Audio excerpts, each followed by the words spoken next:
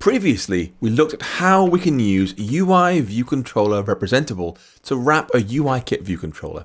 In particular, we looked at PH Picker View Controller so we can load pictures into SwiftUI. However, we had a problem. If we run our app back, you'll see there's a big button saying go ahead and select an image, but we can't respond to the user pressing on the waterfall or the leaves or whatever you want to, or even pressing cancel. None of it works. Now, SwiftUI's solution here is called Coordinators, which is a bit of a confusing name for folks coming from a pure UIKit background, because UIKit had this whole other pattern called Coordinators from a chap called Suresh Kanlu, and it performed an entirely different role. To be clear, if you have come from UIKit and you know what coordinators are in UIKit, SwiftUI's coordinators are nothing like that. They are nothing like that at all. If you've used them before, please just jettison them from your brain right now to avoid confusion. Instead, SwiftUI's coordinators are designed to act as delegates for things like our view controller right here. And remember, delegates are objects that respond to events that happen elsewhere. In our case, tapping on stuff. For example, UIKit lets us attach an object to text field view. So when the user types anything in the text field, we can respond to that, saying, what do they type? Do you want to change it? Do you want to submit it? Whenever you want to. And it means that UIKit developers could modify the way the text field behaved without having to make a whole custom text field class of their own. Now, using these things in SwiftUI requires you to learn a little bit more about how UIKit works, which is no surprise given that we are literally bringing in these UI view controllers and similar into our SwiftUI world. And so to demonstrate this, we're going to upgrade our image picker struct here so it can report back to SwiftUI when the user chooses an image or presses cancel. So here's the code we have right now. We've got make view controller and update view controller and nothing else right now.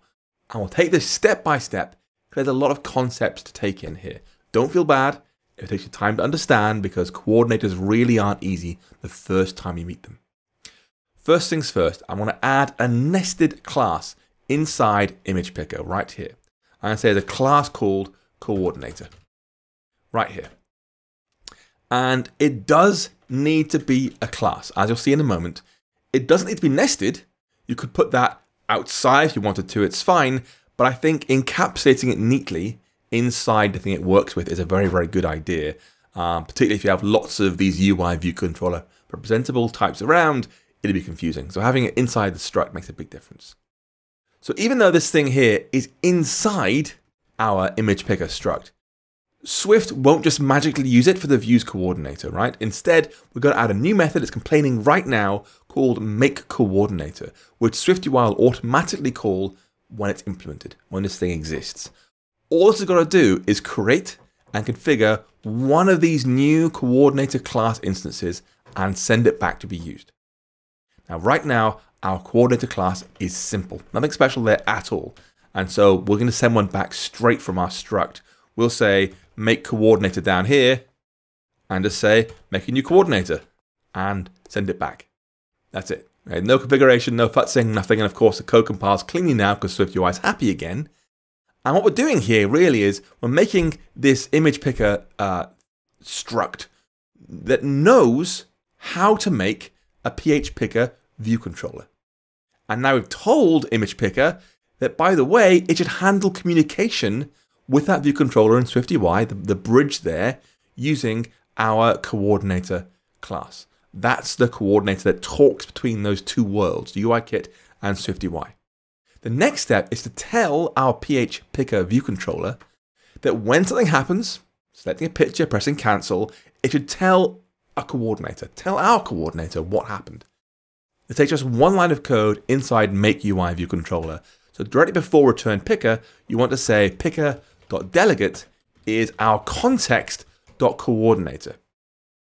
That code will not compile, but that's fine. Just for a moment, I want to pause and explain what's really happening here to really dig into it a little bit.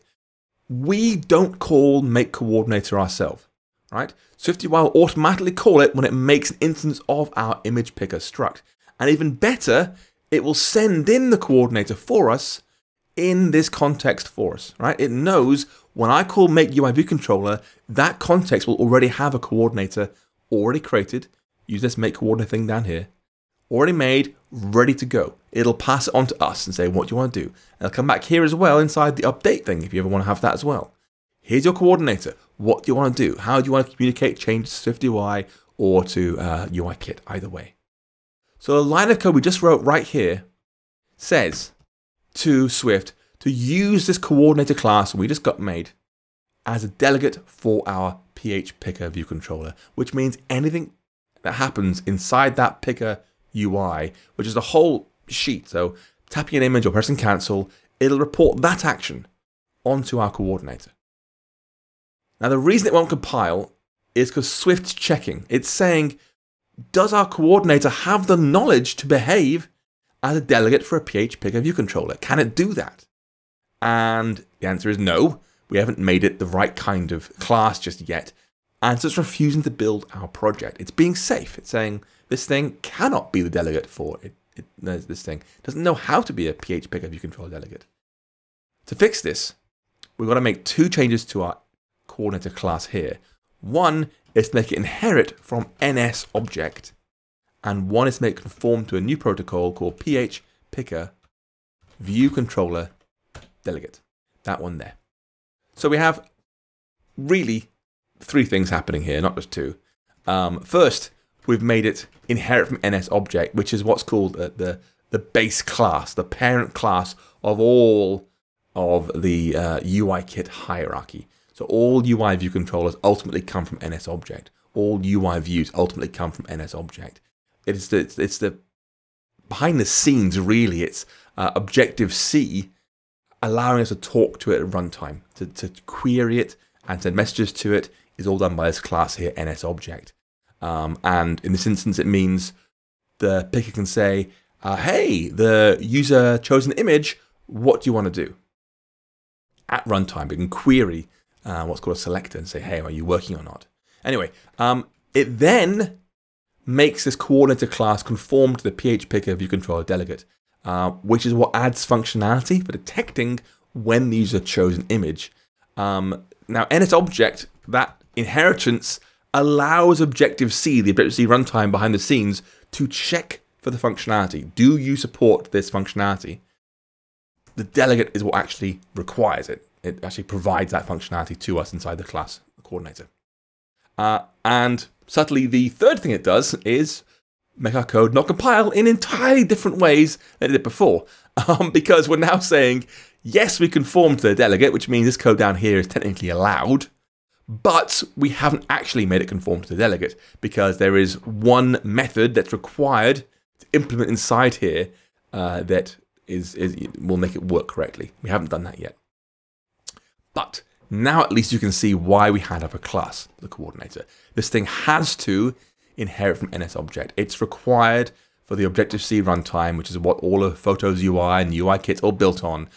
In order for Objective-C to query our coordinator to see what functionality it supports, bang, got to be a class, got to conform, inherit from NS object. Whew. At this point, we now have our image picker struct that wraps a PH Picker view controller, and we've configured that view controller to talk to our coordinator class when something interesting happens, to tell us what's changed, what do you want to do.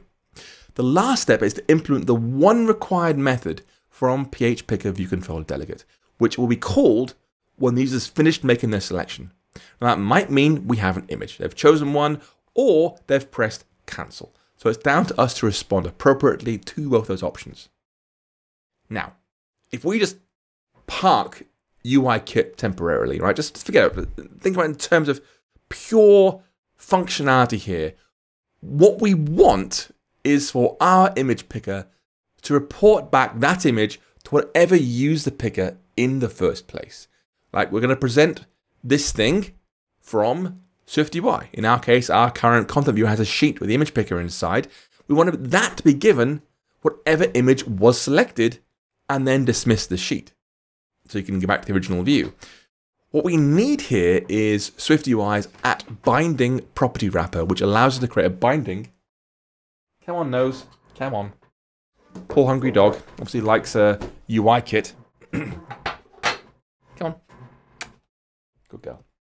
Yeah. Where was I? Delegates. Bindings. Yes, bindings. We want to use SwiftUI's app binding property wrapper because it means we can set an image inside this image picker struct and have it actually update a value in a different SwiftUI view, in our content view, for example, where it'll show up on the screen. And so we'll start off by adding a new binding to here. We'll say add binding, var image is an optional UI image. Now remember, it's a UI image, right? This thing has to have the raw pixel data behind it. So we can then modify that with core image and the filters we want to use. You hungry? Desperate? Desperately hungry? Oh, it's hard being a dog. It's hard. Okay, now we've added that property inside our image picker. We've got to now access that inside our coordinator. Now it's a nested class. Doesn't mean it gets all the properties of its parent struct instance. It doesn't get those at all. We've got to pass those into there because that's the thing, this coordinator, that will be informed when an image was selected. Don't throw up bits of treat, please. Come on, Luna, you can have one too. Good girl. Yeah, you're a good dog too. There you go. So our coordinator gets told, hey, an image has been chosen, what do you want to do? But the struct image picker that created the coordinator, that's the one that has the binding.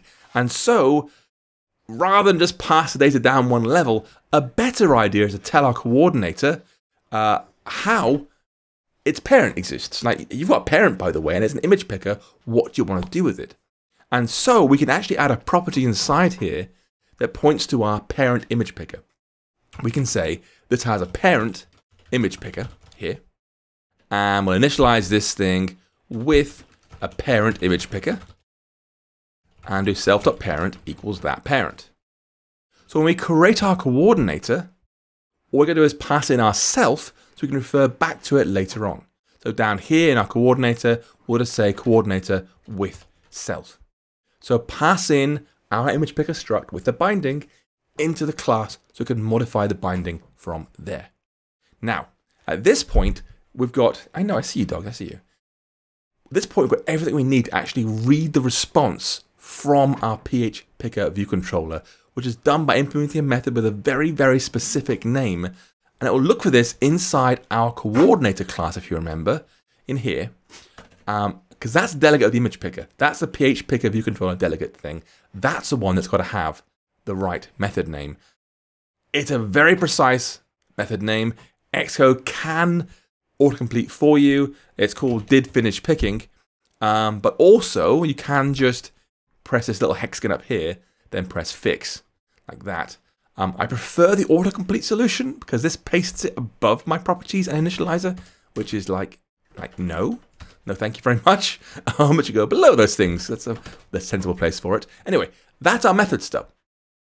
Did finish picking with some results. And this receives two objects we care about. One is the PH Picker view controller that was given the user the option in the first place, the images or the cancel button, plus an array of their results.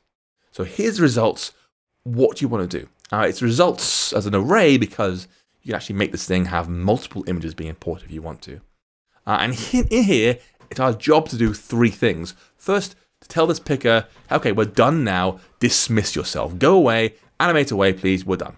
Second, exit if the user made no selection. So if results is empty, it means they have to cancel. We can't handle that. Just do nothing at all, leave the image as it was. Otherwise, we want to go in and grab the results and look for a UI image in there. If there is one, and we can load it, put it into our image property. Isn't that right? Yeah, that's exactly right. Yeah. So hungry. So step one, we're going to ask our picker to dismiss itself. We'll say picker dismiss. Animated true. Slide away nicely. I do see you. I do see you. All right, come on then. Go on then. That nose. How can I say no to that nose? That's it though, really. Honestly, it's late for you. Next up, can we read what's called an item provider from here? Because you don't just get the finished UI image, you get provider, which you can read a URL from or read the data from. It's called an item provider. So we'll say guard let provider equals our results dot first dot item provider. And if we can't read the first item provider, there's nothing we can do, right? They probably press cancel, just bail out straight away. But if we're here, now we can start thinking about the data. Can this thing load a UI image for us? We can say if provider.can load object of class UI image.self. So if this thing can give us a UI image, great. We then call provider.load object of class. So give me a UI image, please. Like that. Please give me the image. And it'll say image and underscore in case we get an error through. We don't care about it here. We're dismissing anyway. If we get an error, we couldn't load it. Nothing to worry about. We can now say self.parent.image equals our image. But that code won't be happy. It'll be happy for a useless reason because, you know, Xcode. When we say, can you load some kind of object, right? Yes or no. Then try and load the object, yes or no. This thing is flexible. Like the image with type we're asking for is flexible. It wasn't really written with the kind of generics we have in modern Swift. And so this thing coming in could be basically anything at all. It could be a live photo, could be a movie, whatever. Now, obviously, we have told this thing somewhere down here, we only want images. But that doesn't filter through to this function call. It doesn't know that it's actually going to be a UI image, despite us saying very clearly up here, UI image. And so, because it's actually optional, we can, so hungry, we can just say, do a gentle type conversion, attempt a type conversion here to UI image. And if that fails, it'll return nil, which is not a problem for us. Fine, it's nil. They couldn't load the image, just like having an error. It didn't work, just bail out. Okay, so we need this typecast here, because it could be anything at all. Make sure it's safe. Now, at this point, I bet you're probably missing the beautiful simplicity of SwiftUI. You're having no more treats. No, clear off. So you'll be glad to know we are actually done with image picker now. It's everything we need is already there. So now, with that in place, we can go back to content view and adjust the way it's used. So we already have our image, optional image here, plus our sheet to show that, a Boolean show a sheet or not. But now, when we present the sheet, we've got to bind this thing to the correct data. Now remember, this thing expects to be bound to a UI image. This image here is the one we're going to show, but we want to bind it to be a UI image so we can read the pixel data and transform it with core data somehow. And so we're going to add another property up here. @state private var input image is a UI image question mark. So read the UI image that we're binding to this thing. And now down here, we'll see our image picker is bound to the image of our $input image. Pass that binding in. So now that will read and write the UI image into that local @state property. What remains now is to detect changes for that and respond to it somehow. In this case, convert the UI image into a SwiftUI image we can render onto the screen. Now remember, we can't use a property observer here. We can't just say did set, it's a binding, and SwiftUI will ignore changes to the binding when done like this. So instead, we're going to write a method that will check whether input image has a value or not. If it does, it'll put it into a new image view inside that property. So we'll say down here, func load image, guard let input image equals input image, else return. Let's just get rid of this line breaks, because I think that one line is like that, refer on a single line.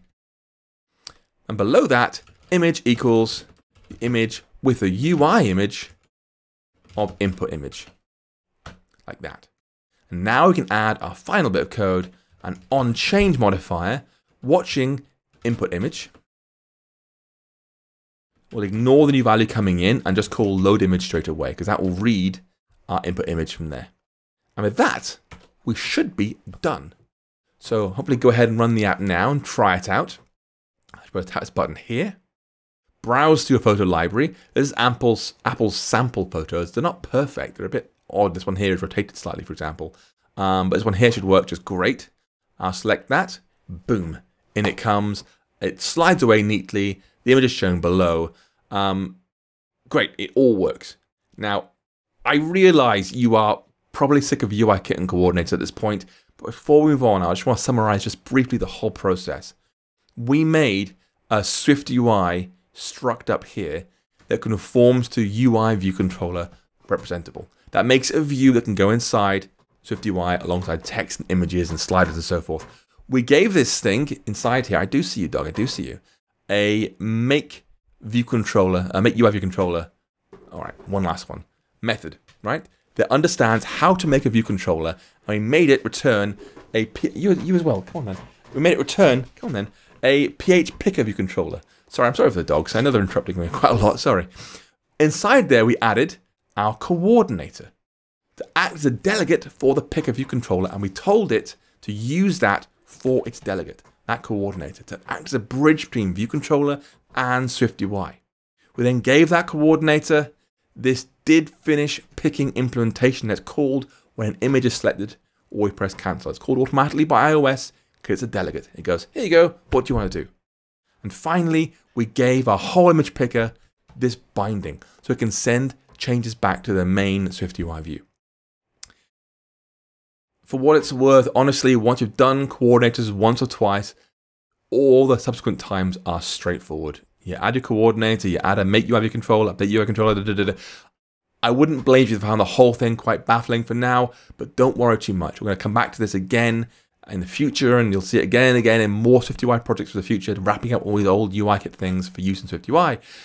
But it's done now, and we're going to use this again. You know, we have more enough time to practice, but keep this file around. This whole image picker thing, we're going to use this in our final project. This is great for this project, but it's also another useful SwiftUI component you can use in other projects too.